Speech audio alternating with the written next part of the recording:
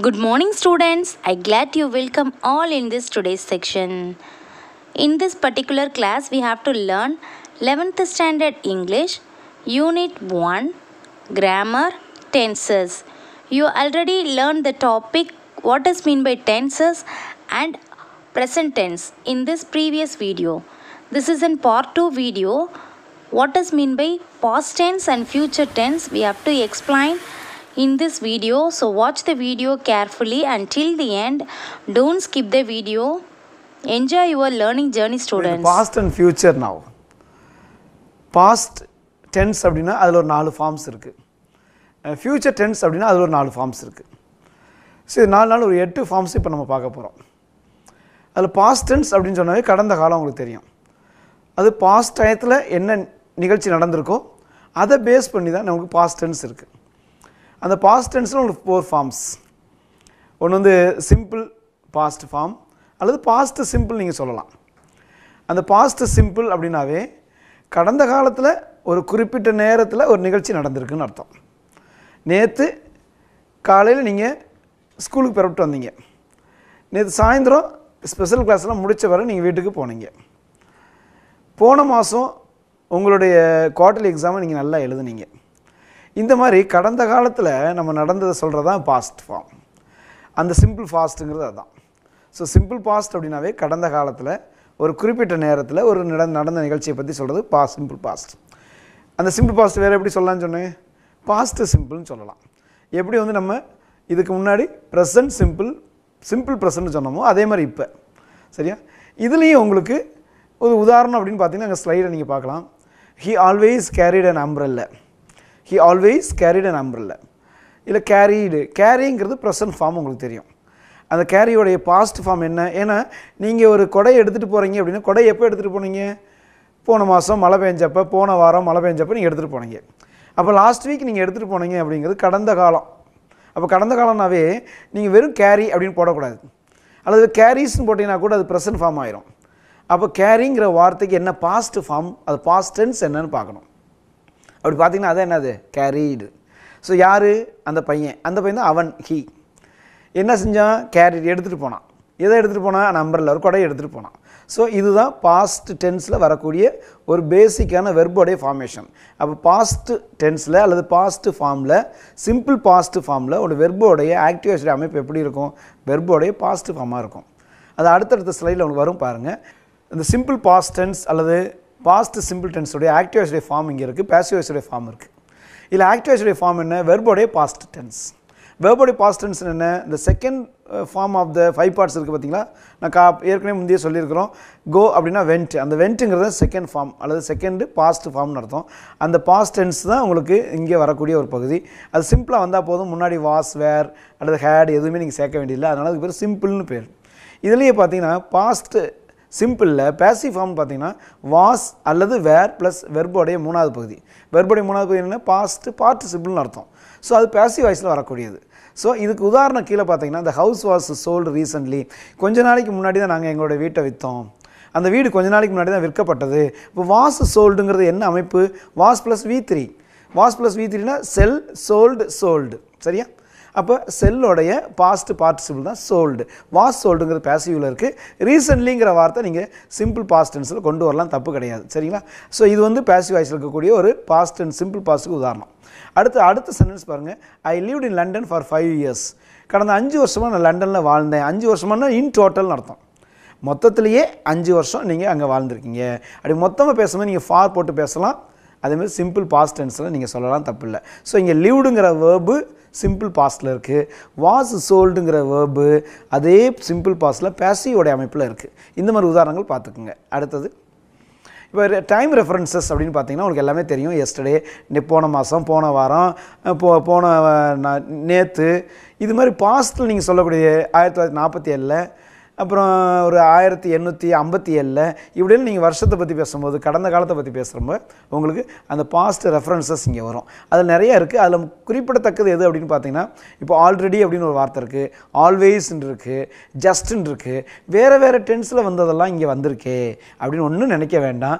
இதெல்லாம் மாடர்ன் கிராமரில் நம்ம 11th 12th text புக்லேயே எடுத்து நீங்கள் வரி வரியாக வாட்சி பாருங்கள். அங்கங்கே இந்த ஆல்ரெடி, ஜஸ்ட்டு ஆல்வேஸ் இந்த மாதிரி வார்த்தைகள், இந்த மாதிரி டைம் ரெஃபரன்சஸ் உங்களுக்கு ப்ரெசண்டில் வருது, பாஸ்ட்டில் வருது. அந்த உதாரணங்கள் எப்படி வருது அப்படிங்கிறது தெரிஞ்சுக்கிறது கரெக்டாக இருக்கும். அடுத்த உதாரணங்களை பாருங்கள்.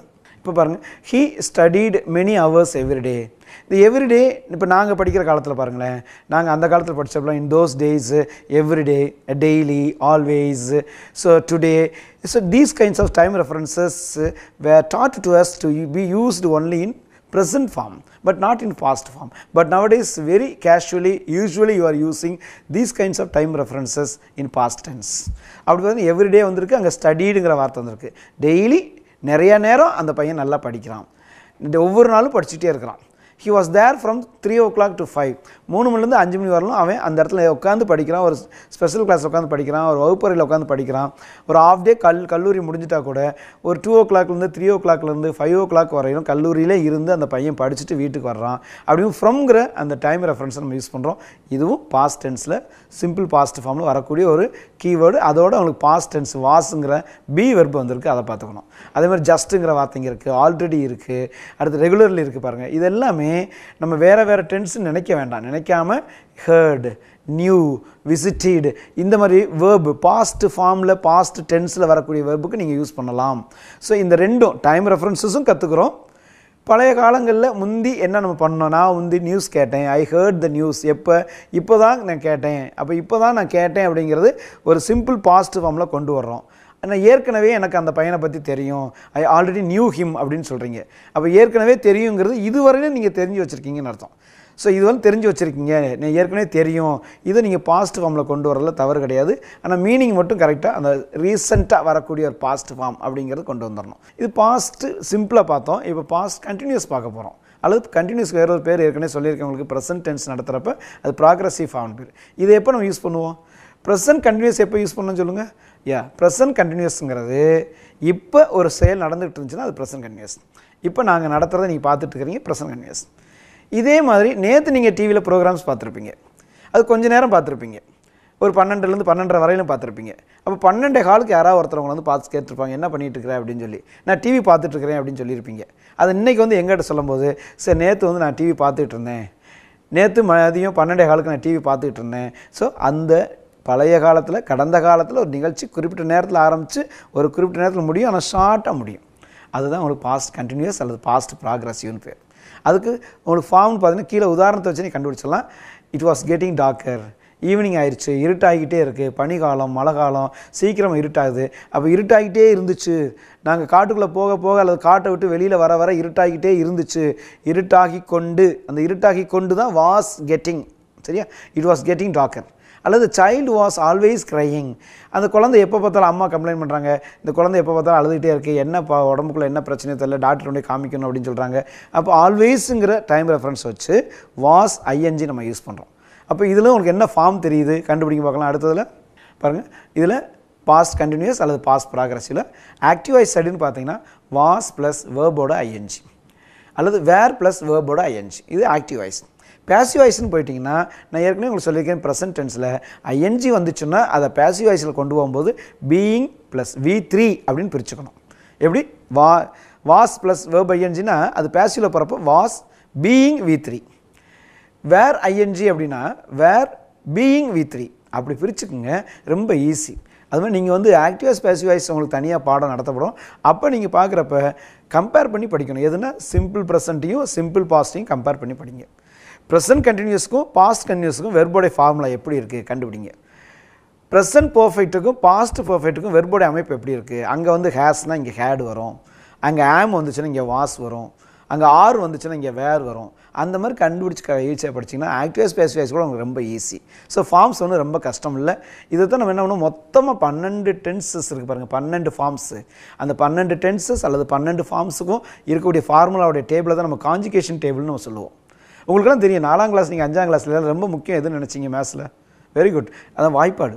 வாய்ப்பாடுனா ஒவ்வொரு கிளாஸும் ஒவ்வொரு வாய்ப்பாடாக உங்களை சொல்ல சொன்னாங்கல்ல, அதே மாதிரி இங்கிலீஷ்க்கு வந்துட்டிங்கன்னா காஞ்சுகேஷன் டேபிள் அப்படிங்கிறது ரொம்ப ரொம்ப முக்கியம். அது எங்கன்னா ஆக்டிவ் வாய்ஸ் பேசிவ் வாய்ஸோடைய ஃபார்ம் தான். அதனுடைய ஃபார்முலா தான் கான்ஜுகேஷன் டேபிள். அதில் ஒரு பகுதி தான் இங்கே இருக்குது உங்களுக்கு. இங்கிலீஷ் வாஸ் பீயிங் டாட், இது பேசிவ் ஃபார்மில் இருக்குது. வாஸ் இருக்குது, பீயிங் இருக்குது, டாட்டுங்கிறது வெர்போடைய மூணாவது பகுதி, past participle of the verb.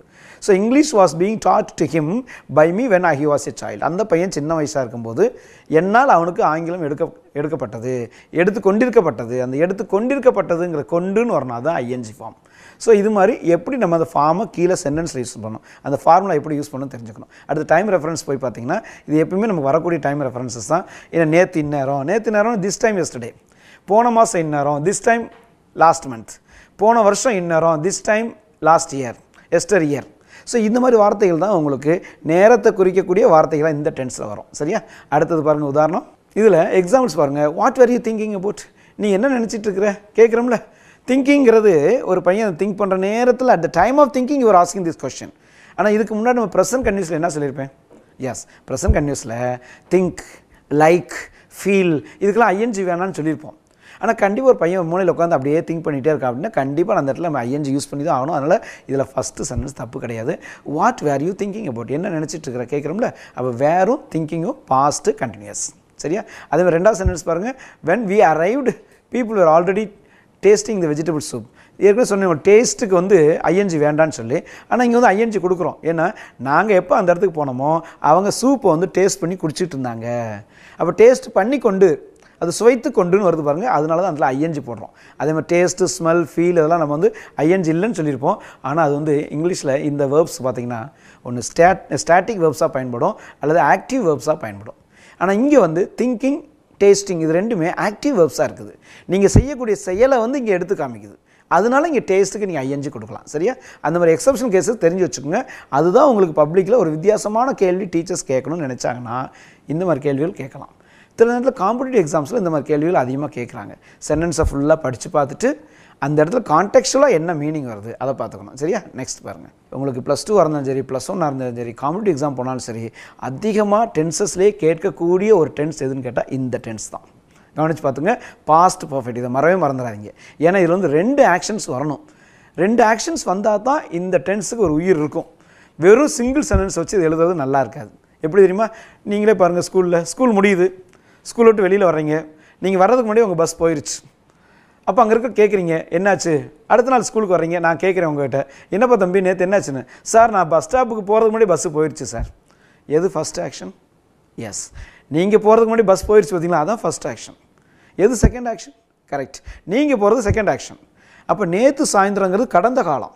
கடந்த காலத்தில் 2 actions took place. So if 2 actions took place, the first action should have past perfect.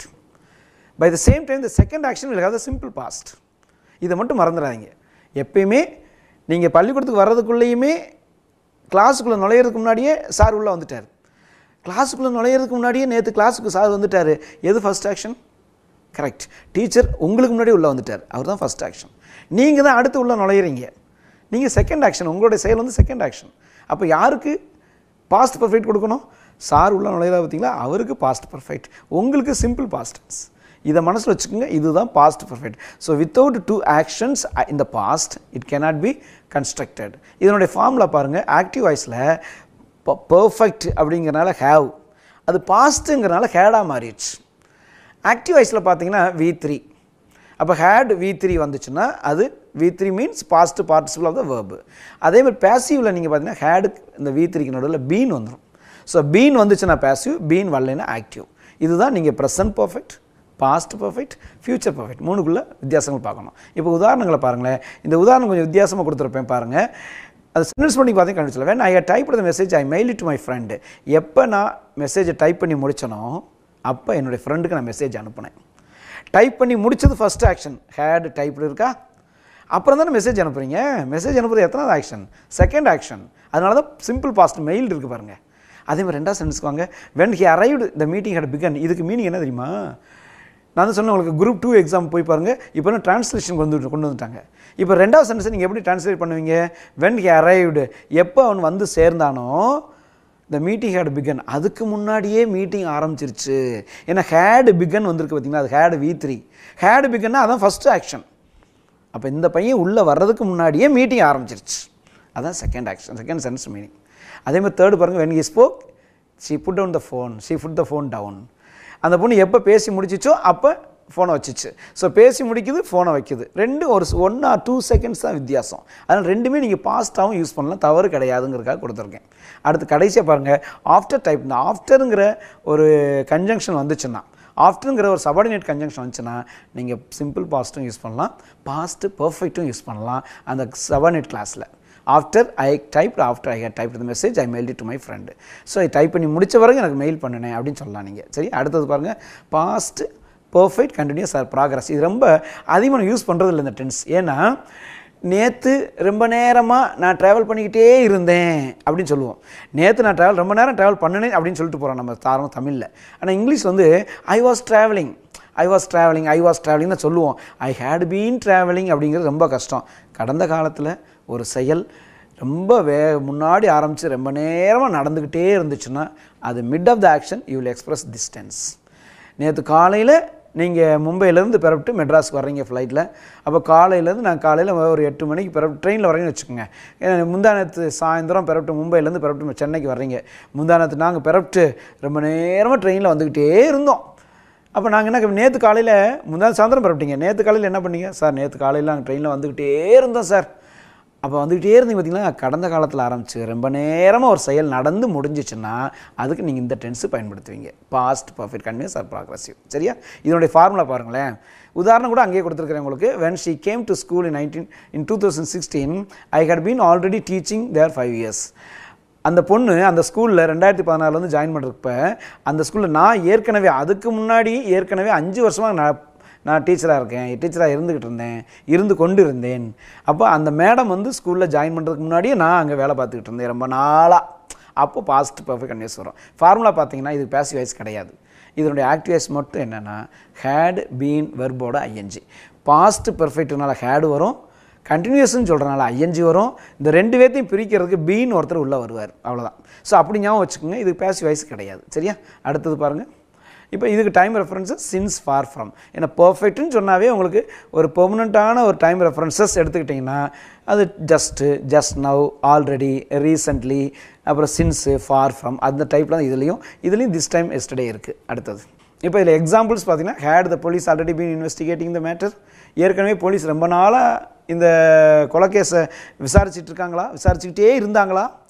ரொம்ப நாளாக விசாரிச்சுக்கிட்டே இருக்காங்களா? இல்லை, இருந்தாங்களா? அப்போ ரொம்ப நாளாக ஒரு 3 வருஷமாக, 1 வருஷமாக, ஒரு 2 மாதமாக தொடர்ந்து விசாரிச்சுட்டே இருந்தாங்களா? இப்போ அந்த விசாரணை முடிஞ்சிருச்சுன்னு அர்த்தம். சரியா? அது அல்லது when I saw her she had been playing golf. நான் எப்போ அந்த பொண்ணை பார்த்தனோ அப்போ அதுக்கு முன்னாடியே அந்த பொண்ணு வந்து கோல்ஃப் விளையாண்டுட்டு இருந்தாங்க. நல்லா கவனிச்சுக்கோங்க. சாங்கிறது simple past, had been பிளேயிங்கிறது past perfect continuous. அப்போ பாஸ்ட் பர்ஃபெக்ட் கண்டினியூஸ்னாவே நான் போய் அந்த மேடத்தை பார்க்குறதுக்கு முன்னாடி, அந்த பொண்ணை பார்க்குறதுக்கு முன்னாடி, என்னுடைய சிஸ்டரை போய் நான் பார்க்குறதுக்கு முன்னாடியே என்னுடைய சிஸ்டர் வந்து கோல்ஃப் விளையாடி கொண்டே இருந்தார்கள். அதனால தான் அது வந்து பாஸ்ட் பர்ஃபெக்ட் கண்டினியூஸில் வருது. இப்போ இதுலேருந்து கொஸ்டின்ஸ் எப்படி கேட்பாங்கன்னா, my hands R wet, I days the flower. என்னுடைய கைகள் நனைஞ்சிருக்கு, காரணம் என்ன? இன்னும் தண்ணியை வச்சு வாளியில் தண்ணியை ஊற்றி இந்த தரையெல்லாம் தொடச்சிட்டு இருந்தேன். அதனால் அப்போ எப்போ தொடச்சிட்டு இருந்தீங்க? இந்த நனையிறதுக்கு முன்னாடி நான் தொடச்சி கொண்டு இருந்தேன். அதனால தான் அது பாஸ்ட் பர்ஃபெக்ட் கண்டினியூஸ்.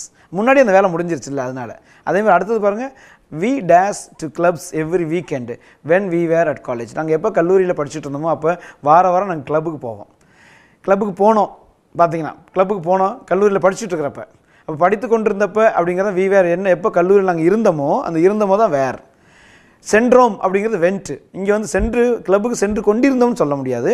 சென்றோம் எப்போ நாங்கள் கல்லூரியில் இருந்தோமோ, கல்லூரியில் படித்தோமோ அப்போ நாங்கள் கிளப்புக்கு போனோங்கிறது வென்ட். இங்கே ஏன்னா வேறு டென்ஸ் வராது, வெறும் சிம்பிள் பாஸ்ட் மட்டும்தான் வரும். ஐஎன்ஜி உள்ள பாஸ்ட் கண்டினியூஸோ பாஸ்ட் ப்ராக்ரஸிவோ இங்கே வர்றதுக்கு சான்ஸ் இல்லை. அதேமாதிரி கடைசி பாருங்கள், when I reached the station the train dash. இதில் ஸ்டார்ட் இருக்குது பாருங்களேன். இது அடிக்கடி இந்த மாதிரி மாடல் கேட்பாங்க. நான் எப்போ ரயில்வே ஸ்டேஷன் போனனோ ஸ்டார்ட்னா ஆரம்பிச்சிருச்சு. எது ஆரம்பிச்சு? ட்ரெயின் பெறப்பட்டு போக ஆரம்பிச்சிருச்சு. அப்போ ட்ரெயின் பெறப்பட்டுருச்சு சொல்கிறோம்ல, நீங்கள் போகிறதுக்கு முன்னாடி ட்ரெயின் பெறப்பட்டுருச்சுல்ல. அப்போ நீங்கள் போகிறதுக்கு முன்னாடி ஃபஸ்ட் ஆக்ஷன் என்னது? ட்ரெயின் பெறப்பட்டது. அப்போ ஃபஸ்ட் ஆக்ஷன் என்ன போட சொன்னேன்? ஒரு 2 செயல் கடந்த காலத்தில் நடந்திருந்தாவே முதல் செயலுக்கு என்ன போடணும்? Past perfect. பாஸ்ட் பர்ஃபெக்டோட என்னது? Active voice. அப்போ என்ன ஃபார்முலா? Had plus V3. அந்த ஹேட் V3 தான் உங்களுக்கு ஆன்சரில் இருக்குது. Had started. இப்போ பாருங்கள் ஸ்டூடெண்ட்ஸ், இன்னத்தும் நீங்கள் பாஸ்ட் பார்த்தீங்க. பாஸ்ட்டில் ஒரு 4 ஃபார்ம் பார்த்தீங்க. Past simple, past continuous, past perfect, past perfect continuous. அதே மாதிரி ஃபியூச்சரில் பாருங்கள். ஃபியூச்சர்னாவே தெரியுமில்ல, நாளைக்கு, அடுத்த வருஷம், அடுத்த மாதம், இந்த மாதிரி நடக்கக்கூடிய எதிர்கால செயல்களுக்கு தான் இந்த ஃபியூச்சர் டென்ஸ். சரியா? கீழே நீங்கள் உதாரணம் கூட பார்க்கலாம். I shall be 18 next year. அடுத்த வருஷம் வந்து எனக்கு 16 வயசு. அடுத்த வருஷம் இந்நேரம் வந்துச்சுன்னா எனக்கு 17 வயசு. அடுத்த வருஷம் மே மாதம் எனக்கு 18 வயசு சொல்கிறோம்ல, இதெல்லாம் ஃபியூச்சரில் வரக்கூடியது தான். அப்போ இதனுடைய ஃபார்முலா எப்படி இருக்கும் பாருங்கள். இப்போ அது ஆக்டிவில் வில் அல்லது ஷால் ப்ளஸ் V1. V1 அப்படிங்கிறது நம்முடைய டென்ஸோடைய 5 பார்ட்ஸில் முதல்ல வரக்கூடிய பகுதி. எஸ் வராது, இஎஸ் வராது, ஐஎன்ஜி வராது, எதுவுமே வராமல் வெறும் வெர்பு மட்டும் வரும். சரியா? பேசிவ் வாய்ஸில் வில் அல்லது ஷால், அந்த பி சேரும். பி சேர்ந்து வெர்போடைய 3வது பகுதி பாஸ்ட் பார்ட்ஸில் வரும். ஸோ வில் அல்லது ஷால் V1, வில் அல்லது ஷால் பி V3ங்கிறது பேசிவ் ஃபார்ம். இதை தெரிஞ்சு வச்சுக்கோங்க. அடுத்தது, இப்போ டைம் ரெஃபரன்ஸ் உங்களுக்கு எல்லாமே தெரிஞ்சது தான். இங்கே ஒன்றும் புதுசாக ஒன்றும் இல்லை. ஒன்று ஆல்வேஸ் மட்டும் கொஞ்சம் கூட இருக்குது. ஆல்வேஸ் வந்து நீங்கள் எங்கே பயன்படுத்துறீங்க? கரெக்ட். ப்ரெசன்ட் டென்ஸ்லேயும் ஆல்வேஸ் வந்துச்சு, பாஸ்ட் டென்ஸ்லேயும் ஆல்வேஸ் வந்துச்சு, ஃப்யூச்சர்லேயும் ஆல்வேஸ் வரும். எப்போவுமே சின்ன வயசில் நாங்கள் எப்போயுமே ஸ்கூலுக்கு சீக்கிரம் போயிடுவோம். இப்போ எப்போவுமே நாங்கள் ஸ்கூல்லேருந்து சீக்கிரம் வீட்டுக்கு வந்துடுவோம், ஸ்கூல் முடிஞ்சோடனேயே. எதிர்காலத்தில் நான் எப்போயுமே நல்ல பையனாகவே இருப்பேன். அப்போ 3க்குமே எப்போயுமே பயன்படுத்துகிறீங்களா? அதுதான் ஆல்வேஸ். சரியா? அது மாதிரி ஆல்வேஸ்னால் ப்ரெசண்ட்டுக்கு மட்டும் நினைக்கக்கூடாது, எல்லாத்துக்குமே வரக்கூடிய ஒரு டைம் ரெஃபரன்ஸ். அடுத்தது, இப்போ இதில் வந்து எப்படிப்பட்ட எக்ஸ்ப்ரெஷன்லாம் ஃப்யூச்சரில் வரும்? ஐ திங்க், நான் நினைக்கிறேன் என்னால் இந்த கேம் ஜெயிக்க முடியும். நான் நினைக்கிறேன் என்னால் இந்த கேம் ஜெயிக்க முடியும். அப்போ நான் நினைக்கிறேன் ஐ திங்க், கீழே பாருங்கள், I will win the match. அப்போ I will win the match, அந்த வில் வின் தான் ஃபியூச்சர் டென்ஸ். அது என்ன ஃபியூச்சர்? Simple future. சிம்பிள் ஃபியூச்சர்னால் வெறும் வில்லு ஷால் மட்டும்தான் சேரும். எக்ஸ்ட்ரா பி வராது, ஐஎன்ஜி வராது, ஹேவெல்லாம் வராது. ஸோ இதுதான் simple future. I think, I expect, probably, ஐ ஆம் ஷுர், ஐ பிலீவ், இந்த மாதிரி எக்ஸ்பிரஷன்லாம் வந்துச்சுன்னா அடுத்து நெக்ஸ்ட் சைடில் உங்களுக்கு சபார்டினேட் கிளாஸில் ஃபியூச்சர் டென்ஸு அந்த ஃபியூச்சர் ஃபார்ம் வரும். அதேமாதிரி டைம் ரெஃபரன்சஸ் சொன்னேன். அதை வச்சு பார்த்தீங்கன்னா இதில் இன்னொரு முக்கியமானது என்னென்னா, இட்ஸ் ரெய்னிங். இப்போ மழை பெஞ்சிட்ருக்கு, நான் குடை எடுத்துகிட்டு வந்துடுறேன். மழை பெய்யுதுப்பா, இருப்பா நான் குடை எடுத்து வந்துடுறேன். குடை எடுக்கிறது என்னது? 2வது செகண்டில் போய் குடை எடுத்து வந்துடுவீங்க. அந்த இப்போ அப்படிங்கும்போது இஸ் ரெய்னிங், இப்போ மழை பெஞ்சிட்ருக்கு. 1 செகண்ட் பொறுங்க, நான் குடை எடுத்துகிட்டு வரேன். அதை நம்ம ஃபியூச்சரில் போடுறோம். அந்த 1 செகண்டில் நடக்கக்கூடிய நீங்கள் நிகழ்ச்சியை கூட நீங்கள் ஃபியூச்சரில் கொண்டு வரலாம். I will take an umbrella அப்படின்னு சொல்லலாம். அது மட்டும் இல்லை, அங்கேயே பாருங்கள், கோயிங் டு, நான் இந்த வேலையை செய்ய போகிறேன், நான் ஊருக்கு பெறப்பட போகிறேன் சொல்கிறீங்களே, நான் இப்படி ஒரு பிளான் பண்ண போகிறேன், அது கோயிங் டுங்கிற எக்ஸ்பிரஷன் வச்சு கூட நீங்கள் ஃபியூச்சரை சொல்லலாம். அது going to, is going டுங்கிறது present continuous. Present கண்டினியூஸோடைய formula வச்சு நம்ம ஃபியூச்சர் டென்ஸில் வரக்கூடிய எதிர்காலத்தில் வரக்கூடிய செயல்களை நீங்கள் வெளிப்படுத்தலாம், தவறு கிடையாது. அங்கே உதாரணத்துக்கு, he is going to complete his homework, அவன் தன்னுடைய ஹோம்ஒர்க்கை முடிக்க போகிறான். She'll be present today. So இன்றைக்கி அந்த பொண்ணு ஸ்கூலுக்கு வரும். ஸோ கோயிங் டு வச்சு சொல்லலாம், ஆர்டினரியாக வில் பி வச்சு நீங்கள் சொல்லலாம். 2 எக்ஸ்பிரஷன் சொல்லலாம். ஸோ ப்ரெசன்ட் கண்டினியூஸில் வர்றது கூட ஃபியூச்சரில் வருது பாருங்கள். ஃபியூச்சரில் சிம்பிள் ஃபியூச்சரில் வருது. அடுத்தது அதே மாதிரி இப்போ பி அபவுட் டு, பி அபவுட்னா இந்த நிகழ்ச்சி நடக்க போகுதுன்னு அர்த்தம். எந்த நிகழ்ச்சி? எக்ஸாம்பிள் பாருங்கள், இந்த train is about to leave, train பெறப்பட போகுது. நீங்கள் ரயில்வே ஸ்டேஷன் போனீங்கன்னா அங்கே அனௌன்ஸ்மெண்ட் பண்ணுறாங்க பார்த்தீங்களா, அது மாதிரி இந்த ட்ரெயின் பெறப்பட போகுது, it's about to leave the platform, it's about to leave from the platform. அந்த மாதிரி அபவுட் டு அப்படின்னு வச்சு ஒரு பி வெர்போட சேர்த்து கூட நீங்கள் பயன்படுத்தலாம். அதேமாதிரி கடைசி கீழே ஒரு சென்டென்ஸ் பாருங்கள், when does the Vaigai express leave from Madurai, when days leave, டஸ் லீவை பாருங்கள், டஸ்ஸும் லீவும் சேர்ந்தா லீவ்ஸ். லீவ்ஸுங்கிற வேர்பு எங்கே பார்த்துருப்பீங்க? வெர்போட எஸ்சிஎஸ் சேருது பாருங்கள், அது ப்ரெசன்ட் டென்ஸில் வர்றது. ஸோ ப்ரெசன்ட் டென்ஸை வச்சு கூட நாளைக்கு அல்லது சீக்கிரமாக ஒரு உறுதியாக ஒரு செயல் நடக்க போகுது, எப்போ வைகை எக்ஸ்பிரஸ் பெறப்படுது அப்படின்னு ஒரு டைம் டேபிள் பிரகாரம் நீங்கள் கேட்டிங்கன்னா அங்கேயும் நீங்கள் சிம்பிள் ஃபியூச்சருக்கு பதிலாக சிம்பிள் ப்ரெசண்ட்டை கொண்டாந்து பயன்படுத்தலாம், தவறு கிடையாது. சரியா? அடுத்து அதே மாதிரி simple present use often use for future classes with if கிளாஸில் வரும். கண்டிஷனல் கிளாஸ்னு சொல்லியிருப்பீங்களா? கண்டிஷனல் கிளாஸுங்கிறது என்னது? இஃப், அன்லெஸ், ப்ரொவைடட் தட்டு, சச் தட்டு, ஸோ தட்டு, இந்த மாதிரி வரக்கூடிய கண்டிஷனல் கிளாஸஸில் நீங்கள் ப்ரெசன்ட் டென்ஸ் 0 டைப்பில் வரும் அல்லது டைப் நம்பர் 1ல் வரும். அதை பார்த்துக்குங்க. அப்புறம் மற்ற இதெல்லாம் வென், ஒயில் அதெல்லாம் உங்களுக்கு தெரிஞ்சது. கீழே எக்ஸாம்பிள் பாருங்களேன். கேன் ஐ ஹேவ், அந்த வாசிக்கும்போது கொஞ்சம் பார்த்து வாசிங்க, கொஞ்சம் வேகமாக வாசிங்க. கேனைன்னு சொல்லிகிட்டே இருந்துடாதீங்க. Can I have some milk before I go to bed, நான் தூங்க போகிறதுக்கு முன்னாடி கொஞ்சம் பால் சாப்பிடலாமா? Before I go to bed. நீங்கள் தூங்க போகிறது எப்போ? நைட்டு 10 மணிக்கு. தூங்க போகிறதுக்கு முன்னாடி நீங்கள் பால் சாப்பிட்ணும்னு நினைக்கிறீங்க, ஒரு டம்ளர் பால் அம்மாட்ட வாங்கி நீ சாப்பிட்ணும்னு நினைக்கிறீங்க. அப்போ நீங்கள் அந்த இடத்துல ஃபியூச்சருக்கு பதிலாக நீங்கள் ப்ரெசண்ட்டவே யூஸ் பண்ணலாம். அப்போ can I have some milk before I go to bed. இப்போ நான் பால் சாப்பிட்லாமா? தூங்க போகிறதுக்கு முன்னாடி. தூங்க போகிறது ஒரு 1 மணி நேரம் கழிச்சு. ஸோ ஃபியூச்சருக்கு நீங்கள் ப்ரெசண்ட்டை பயன்படுத்துகிறீங்க. கோ அப்படிங்கிற சிம்பிள் ப்ரெசன்ட் ஃபார்மை நீங்கள் பயன்படுத்துகிறீங்க. ஸோ சிம்பிள் ப்ரெசண்ட்டுடைய ஆதிக்கம், ப்ரெசன்ட் கண்டினியூஸோட ஆதிக்கம் எப்படி ஃபியூச்சருக்குள்ளே வருதுன்னு பார்த்துக்கிட்டே வாங்க. சரியா? அது ப்ரெசன்ட் கண்டினியூஸ் டென்ஸில் எப்படி வருது கீழே பார்த்தீங்கன்னா தெரியும். ப்ரெசன்ட் கண்டினியூஸ் எப்படி இங்கே ஆதிக்கம் செலுத்துது? ஒரு உறுதியான செயல். We are going to Mumbai next week, அடுத்த வாரம் நாங்கள் எல்லோரும் கண்டிப்பாக மும்பைக்கு போகிறோம். சிலது நீங்கள் ஊரில் சொல்கிறீங்க பாருங்கள், இங்கே வர்ற தம்பி நாளைக்கு காலையில் உன் வீட்டுக்கு வரேன்டா சொல்கிறீங்களா இல்லையா? வருவேன்னு சொல்ல மாட்டீங்க. நாளைக்கு நான் உன் வீட்டுக்கு வர்றேன் அப்படின்னு சொன்னால் ஃப்யூச்சரு. நாளைக்கு உங்கள் வீட்டுக்கு நான் கண்டிப்பாக வர்றேங்கிறது என்ன தமிழில்? நிகழ்காலம். அப்போ நிகழ்காலத்தை நீங்கள் எதிர்காலத்துக்கு உறுதியாக இருக்கிற இடத்துல நீங்கள் சொல்லலாம். The same is the condition for the last sentence. We are going to Mumbai next week. அடுத்த வாரம் உறுதியாக நாங்கள் போகிறோம் அப்படிங்கும்போது ப்ரெசன்ட் கன்டினியூஸில் வரக்கூடிய ஆர் கோயிங் அப்படிங்கிறது நீங்கள் சொல்லலாம் நீங்கள், ரைட்டா? அதேமாதிரி ஃபியூச்சர் கன்டினியூஸில் ப்ராக்ரஸி பாருங்கள். இது ஒன்றும் பெருசாக அதிகமாக யூஸ்லாம் கிடையாது. ஆனால் இருந்தாலும் நாளைக்கு அடுத்த மாதம் இந்நேரம் ஒரு சின்ன ஒரு வேலையை நீங்கள் செஞ்சுட்டு இருந்தீங்கன்னா அதுதான் ஃபியூச்சர் கன்டினியூஸ். உதாரணம் பாருங்கள், இந்த courier will be coming soon. கொஞ்சம் பொறுமையாக இரு. நாளைக்கு காலையில் உனக்குலாம் கொரியர் வந்துட்டு இருக்கோம். இப்போ கொரியர் ஆஃபீஸ் ஃபோன் பண்ணி கேட்டில, கொரியர் வரல இல்லை இன்னும், நாளைக்கு காலையில் 7 மணிக்கு ஃபோன் பண்ணி கேளு, எப்போ தம்பி உனக்கு கொரியர் வந்துகிட்டு இருக்குப்பா அப்படின்னு சொல்லுவாங்க. வந்துகிட்டு இருக்குப்பா. அப்போ நீ இப்போ என்ன சொல்லுவ? என்ன கொரியர் வரலையேம்ப. உன் ஃப்ரெண்டு உன்ட்ட என்ன சொல்லுவான்? நாளைக்கு காலையில் உனக்கு கொரியர் வந்துக்கிட்டு இருக்கும், வந்து கொண்டு இருக்கும். அந்த வந்து கொண்டு இருக்கும் தான் வில் பி கம்மிங். ஸோ ஃப்யூச்சரில் இந்த மாதிரி வில் பி கம்மிங், நாளைக்கு இந்நேரம், அடுத்த மாதம் இந்நேரம் ஒரு சின்ன ஒரு செயல் நடந்துக்கிட்டே இருந்துச்சுன்னா நீங்கள் இந்த கன்டினியூஸ் டென்ஸ் ஃபியூச்சர் கன்டினியூஸ் பயன்படுத்தலாம். சரியா? அது இதனுடைய ஃபார்முலா பார்த்தீங்கன்னா பேசிவ் வாய்ஸ் இது கிடையாது. ஏன்னா ஏற்கனவே ப்ரெசன்ட் பர்ஃபெக்ட் கன்டினியூஸ்க்கு பேசிவ் வாய்ஸ் இல்லை. கரெக்டாக ஞாபகம் வச்சுக்கோங்க. இதெல்லாம் வந்து நிறைய எக்ஸாமில் கேட்பாங்க வெளியில் நீங்கள் போகிறப்ப. பாஸ்ட் பர்ஃபெக்ட் கன்டினியூஸ்க்கு பேசிவ் வாய்ஸ் கிடையாது. அடுத்தது இந்த ஃபியூச்சர் பர்ஃபெக்ட் கன்டினியூஸ், இந்த ஃபியூச்சர் கன்டினியூஸ்க்கு பேசிவ் வாய்ஸ் கிடையாது. இந்த ஃபியூச்சர் கன்டினியூஸ் டென்ஸுக்கு பேசிவ் வாய்ஸ் கிடையாது. இதனுடைய ஆக்டிவ் ஃபார்ம் என்ன தெரியுமா? ஃபியூச்சர்னா வில்லு ஷேலு, கண்டினியூஸ்னா ஐஎன்ஜி. இந்த ரெண்டு பேர்த்தையும் நடுவில் பிரிக்கிற ஒரு பி வெர்பு நடுவில் வருவார். அப்போ will shall plus B plus வெர்போட ING. இதுதான் இதனுடைய அமைப்பு. இந்த அமைப்பு தெரிஞ்சாலும் இந்த சென்டென்ஸை நீங்கள் கரெக்டாக எழுத முடியும். சரி, உதாரணங்கள் பாருங்கள். டைம் ரெஃபரன்சஸ் பார்த்தீங்கன்னா நாளைக்கு இந்நேரம், this time tomorrow, by this time tomorrow, this time next week, by this time next week. இந்த மாதிரி நீங்கள் பயன்படுத்தலாம். கீழே உதாரணம் கூட கொடுத்துருக்கேன். பை திஸ் டைம் டுமாரோனா பழைய காலத்து இங்கிலீஷில் அப்படி பேசுவாங்க. இப்போல்லாம் மாடர்ன் எல்லாம் இந்த பையெல்லாம் விட்டுட்டாங்க. எப்படி டைரக்ட் நேரில் தட்டை விட்டுட்டாங்களோ அது மாதிரி this time tomorrow I will be sitting in Singapore. கவலைப்படாதீங்க, நாளைக்கு நேரம் நான் சிங்கப்பூரில் உட்காந்துட்டு இருப்பேன்ல, நாளைக்கு நேரம் நான் சிங்கப்பூரில் உட்காந்துட்டு இருப்பேன்ல. அந்த உட்கார்ந்து கொண்டுன்னு சொல்கிறீங்க பாருங்கள், நாளைக்குங்கிறதா டுமாரோ, அதான் வில்லு. உட்கார்ந்து கொண்டுங்கிறதா பி சிட்டிங். ஸோ இந்த மாதிரி வில் பி ஐஎன்ஜி வச்சு நீங்கள் எதிர்காலத்தில் உறுதியாக நடக்கிறப்போ இந்த மாதிரி நீங்கள் ஃபியூச்சர் கன்டினியூஸ் பேசலாம். சரியா? அடுத்து ஃபியூச்சர் பர்ஃபெக்ட் வரணும்னு வச்சுக்கோங்க. ஃபியூச்சர் பர்ஃபெக்டப்போ நல்லா ஞாபகம் வச்சுக்கோங்க.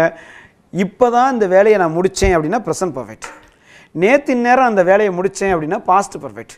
நாளைக்கு இந்நேரம் அந்த வேலையை முடிச்சிருப்பேன். ஒன்றும் இல்லை, அடுத்த வருஷம் இந்நேரம்லாம் நாங்கள் +2 முடிச்சிருப்போம், அடுத்த வருஷம் இந்நேரம்லாம் நாங்கள் +1 முடிச்சிருப்போம் அப்படின்னு சொல்கிறீங்க பாருங்கள். அதுதான் ஃபியூச்சர் பர்ஃபெக்ட். ஃபியூச்சர் பர்ஃபெக்ட்னா எதிர்காலத்தில் ஒரு செயலை ஒரு குறிப்பிட்ட நேரத்தில் ஆரம்பிச்சிருப்பீங்க அல்லது முடிச்சிருப்பீங்க. உதாரணம் பாருங்கள், this time tomorrow I will have finished this நாவல். நாளைக்கு இந்நேரம்லாம் இந்த நாவலை முடிச்சு தூக்கி போட்டிருப்பேன். அப்போ என்ன ஃபார்முலா வருது? Will shale have V3 active வாய்ஸில். ஃபியூச்சர்னா வில்லு, பர்ஃபெக்ட்னா ஹேவு, நடுவில் வந்து கடைசியாக வர்றது V3 வரும். ஸோ வில் ஹேவ் V3ங்கிறது அதனுடைய ஆக்டிவ் வாய்ஸ். பேசிவ் வாய்ஸ்னால் என்ன சொன்னேன்? பர்ஃபெக்ட்னாவே ஆக்டிவ்க்கும் பேசிவ்க்கு என்ன வித்தியாசம்? ஆக்டிவில் பீன் வராது, பேசிவில் பீன் வரும். அப்போ will shale have been V3, அது பேசிவோடைய அமைப்பு. உதாரணங்கள் பார்த்தீங்க, டைம் ரெஃபரன்ஸ் பாருங்கள். டைம் ரெஃபரன்ஸ் அதே தான். நேற்று இந்நேரம், திஸ் டைம் நெக்ஸ்ட் வீக், நாளைக்கு இந்நேரம், அடுத்த வருஷம் இந்நேரம், அடுத்த மாதம் இந்நேரம், இதெல்லாம் this time next week, this time next month, this time next year, அல்லது சின்ஸ், ஃபார், ஃப்ரம். ஸோ இந்த மாதிரி வர்ற டைம் ரெஃபரன்சஸ் நீங்கள் இந்த டென்ஸில் யூஸ் பண்ணலாம். உதாரணம்னு பார்த்தீங்கன்னு by the end of this year she will have worked here for 5 years. அடுத்த வருஷம் இந்நேரம்லாம், அல்லது இந்த வருஷம் கடைசியில், இன்னொரு 1 மாதம் 2 மாதத்துக்குள்ளே. அப்போ இந்த வருஷம் கடைசிக்குள்ளே அவங்க வந்து இந்த ஸ்கூலில், இந்த கல்லூரியில் 5 வருஷம் வேலை செஞ்சு முடிச்சிருப்பாங்க. அப்போ அடுத்த வருஷம் இந்நேரம்லாம் அந்த வேலையை முடிச்சிருப்பாங்கன்னு அர்த்தம். இவ்வளோ நேரமாக இதுக்கு முந்தின எபிசோடு, இந்த எபிசோடு எல்லாம் பார்த்துருப்பீங்க. ப்ரெசன்ட், பாஸ்ட், ஃபியூச்சர், இதுலேருந்து டோட்டலாக உங்களுடைய 11th 12th எப்படி பப்ளிக்கில் கொஸ்டின்ஸ் கேட்கலாம். உதாரணம் பாருங்கள். முதல் question, the primary school dash children in from miles around. நிறையா சுற்றி இருக்கிற ஊர்களிலிருந்து சின்ன சின்ன குழந்தைகள்லாம் கொண்டாந்து பஸ்ஸில் கொண்டாந்து இறக்கி விட்றாங்க. நீங்கள் பஸ்ஸவே இங்கே வெர்பாக பயன்படுத்தலாம். அப்படி வெர்பாக பயன்படுத்தினா அவங்க எப்பயுமே இறக்கி விட்றாங்கங்கிறது பெர்மனெண்ட்டான ஒரு உண்மை, தொடர்ந்து நடக்கக்கூடிய ஒரு செயல். தொடர்ந்து நடக்கிறதுனால நீங்கள் சிம்பிள் ப்ரெசன்ட் டென்ஸில் யூஸ் பண்ணலாம். ஆனால் பஸ்ஸுங்கிற நீங்கள் வெர்பாக எடுத்துக்கிட்டிங்கன்னா பிரைமரி ஸ்கூல் அப்படிங்கிறது சிங்குலர் சப்ஜெக்ட், 3rd personங்கிறனால பஸ்ஸோட இஎஸ் மட்டும் சேர்த்துக்குங்க, பஸ்ஸஸ். அந்த பஸ்ஸஸ்ங்கிற இங்கே. அடுத்தது செகண்ட் கொஸ்டின் பாருங்கள். ஐ days A word with him when he returns. அவன் எப்போ வர்றானோ கண்டிப்பாக அந்த பையன்ட்ட நான் பேசிகிட்டு இருப்பேன். அப்போ எப்போ திரும்பி வர்றானோ அவன்கிட்ட நான் ஒரு வார்த்தையாவது பேசி கொண்டிருப்பேன். இப்போ பேசி கொண்டிருப்பேங்கிறது எப்போ? இனிமேல் அவன் திரும்பி வந்தான்னா. அப்போ இனிமேல் அப்படின்னா ஃபியூச்சர் டென்ஸ், அதனால் வில்லு. கொண்டிருப்பேன் அப்படிங்கிறது BING. அப்போ வில் பி ஒர்க்கிங் அப்படிங்கிறது, அல்லது வில் பி ஹேவிங் அப்படின்னு வரணும். ஸோ இங்கே வந்து I will be having a word with him when he returns. அவன் திரும்பி வரும்போது கண்டிப்பாக அவங்க கூட நான் பேசிகிட்டு இருப்பேன், ஒரு வார்த்தையாக நான் பேசிகிட்டு இருப்பேன். அப்போ வில் பி ஹேவிங் அப்படின்னு ஃபியூச்சர் எக்ஸ்பிரஷன் இங்கே வருது. அப்போ அது கரெக்டாக இருக்கும்.